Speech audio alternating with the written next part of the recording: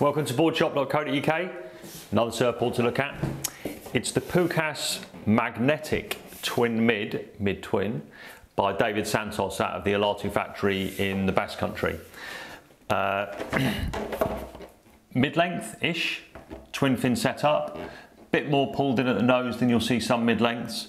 A little bit more pulled in at the tail. Pretty front rocker with a little bit more lift in the tail than, again, you'll see on some of the other mid-twins around.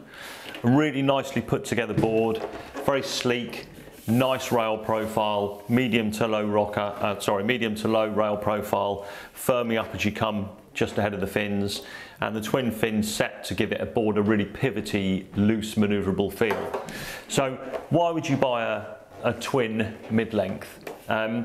Wave count, as you'd expect with all mid-lengths, but the twin fin setup gives you an extra looseness and an extra freedom and a little bit more manoeuvrability than with a standard 2+1 or similar setup. And this board is all about high wave count and wide range of usage. So if you're a decent beginner, upper level beginner, right through to an advanced surfer, size this board right and it'll work in anything from knee to overhead type waves. And a variety of waves. It's at home on a beach break or an open face point. It's a really adaptable, usable board. If you look at it compared to some other mid-twins out there, like the CI mid-twin, which is the best seller in this kind of category, this board is a little bit narrower, a little bit thinner, a little bit lower volume, only marginally, but a little bit. So it's going to give you a looser, more responsive kind of precise feel when you surf it. And it's still nice and pivoty off the twin fin setup, despite the fact that it doesn't have that rear kind of thruster fin. So who's going to surf it? Anyone can surf it within that kind of skill level. If you're looking for a board that's going to up your wave count, maybe you're not getting in the sea so much, or you put on a bit of weight, couple of too many beers, then having a little bit of extra length and this little extra bit of volume in this kind of board is going to maintain your wave count in the competitive lineups we all suffer from nowadays, but you're still going to be able to surf it, get it going rail to rail smoothly and actually enjoy your surf.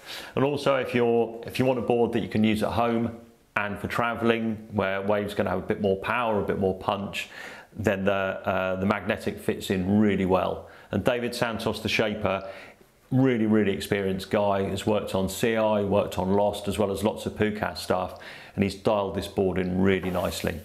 So there it is, the Pukas Magnetic Twin mid-twin, whichever you like.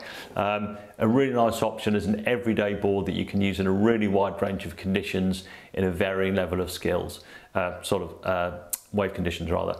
And for your skill level, if you're wondering about what size and what volume that matches up with you, give us a shout. If you're not sure, contact us on email or give us a ring and we'll help you out with that. As always, online right now, 0% finance available. Trade in an old board against this one, email some photos and we'll give you a quote. And yeah, we're here to advise on anything else. Thanks for watching.